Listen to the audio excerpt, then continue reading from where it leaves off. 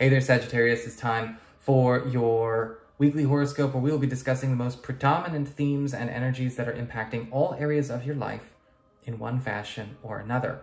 Just a quick reminder, if you ever want to get a session with me, you do need to go to my website, integrativemysticism.com, or follow the links down below. And remember, the way I'm doing these readings now is that I'm actually reading all of the cards in the flow, in the zone, off camera, offline, and then while in the zone, scribing them all into my journal. So if it looks like I'm reading out of a book, it's because I am reading out of my journal.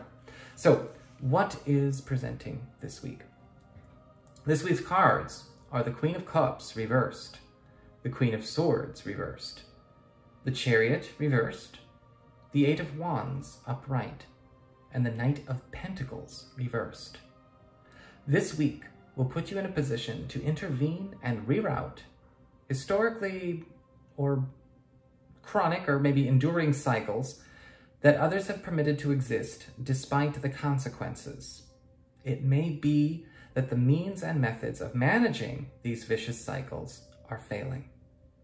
This is especially true in cases where short-term solutions became mistaken for permanent fixes.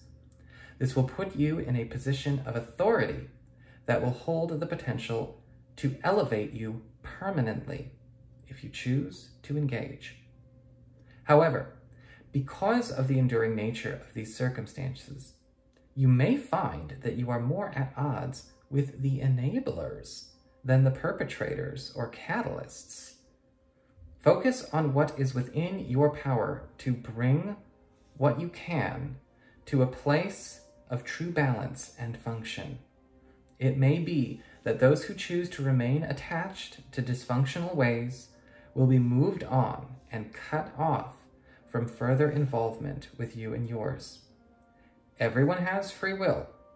As circumstances heal, they have the choice to go find situations that will co-create that reality with them, if that's what they really want. It is what it is.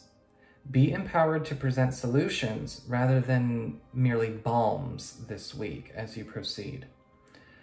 Each cycle cleared will be presenting you with opportunities to share in connections and pursuits that will thrive in the very territories you are raising up with your deeds.